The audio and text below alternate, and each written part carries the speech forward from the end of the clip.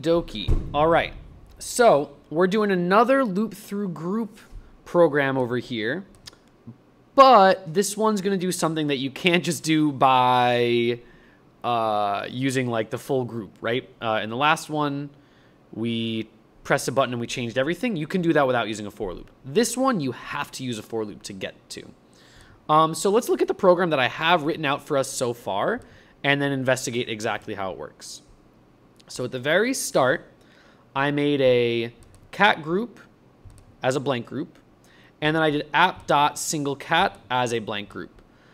I'm not going to get into why I'm using app versus just a regular global variable. I suppose I could just make this an app.cat group to kind of get rid of the question, but we're talking about for loops in this video. So those are our two groups that we've got set up.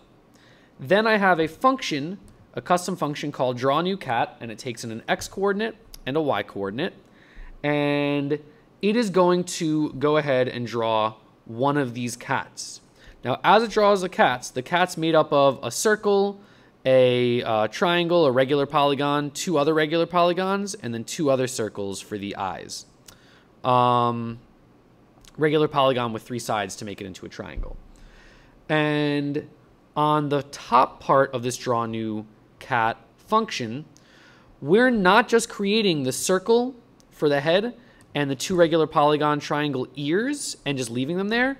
We're actually, as we create them, adding them to the single cat group. And we're doing that for each of these. And we're doing that, the little comment here says, add these to the group so that it will change color when we want to change color. Over here, it says, we're going to just create the regular triangle nose, which is going to be the pink nose over there, the left lime green eye, and the right lime green eye. These are just getting stickered onto the program. They're not going to change color at all. We don't want to change, if you watch back at some previous video where I did practice with something similar to this, if I change the entire group, if I add all these to the single cat group and change the color, then we'll lose the definition of the eyeballs and the nose, which we don't want to do. So here, when I draw a new cat, I draw the kind of the frame of the cat, the head and the ears, adding that to a single cat group. And here that I then draw the eyes and the nose, but they're just stickered on. We forget about them. We're not going to be able to edit those later on. Next, after I've added the head of the cat and the ears of the cat to the single cat group, I add that group as a child to the cat group, which is pretty cool, right? Like, other than just practicing for loops, maybe this is new if you didn't check out my other grouping videos from before, you can create a group of things and then add that group as a single child to a bigger kind of grandfather or grandmother group, which is pretty cool. So this cat group is going to be holding on to smaller groups. And then at the end of this, after I've added my single cat group to that cat, to the bigger cat group, I then just set my single cat back to an empty group so it's ready to hold on to a new cat later on. We'll get to here in a moment. That's our for loop, which is kind of the meat of this program. And then over here, what I did is I just drew four cats at the locations 100, 100, 100, 300, 300, 300, and 300, 100, which is how we have the four cats over here. So now that we have the baseline of this program kind of figured out, let's zoom right in over here onto our on-mouse press function, which has our for loop going over here. Oop, make a cat change color on a click. Okay, so here's what we're doing. We're still doing that same idea from the last video where we are, for each cat in the cat group, what this is going to do is it's going to say, hey, I'm going to loop through every single child or every single object inside of the bigger cat group that I defined up over here on line 2.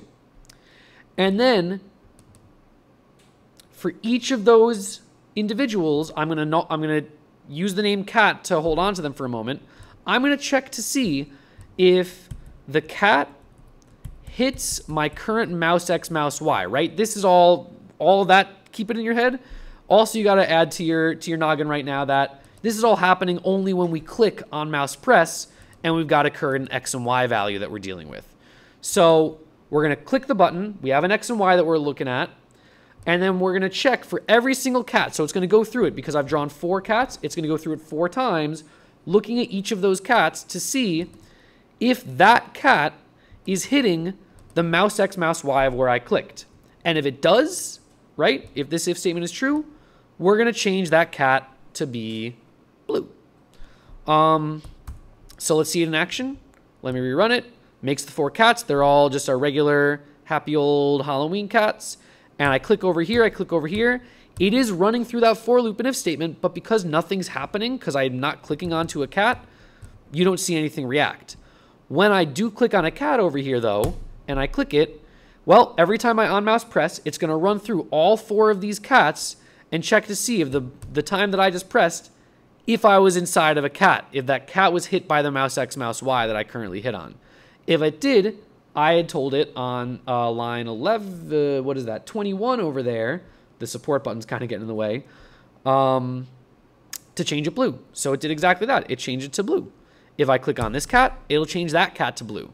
So here's a way that you can create new stickers, things that you kind of put on the board or on your canvas dynamically, and then using a for loop to go through each cat inside that group. As long as you make the stickers, you store them inside of some bigger group, you can check and react by only changing one of them, which is like super, super cool. And as we see the next couple of videos where I get more and more detailed, making crazier programs here, you can see the cool stuff that you can do with this.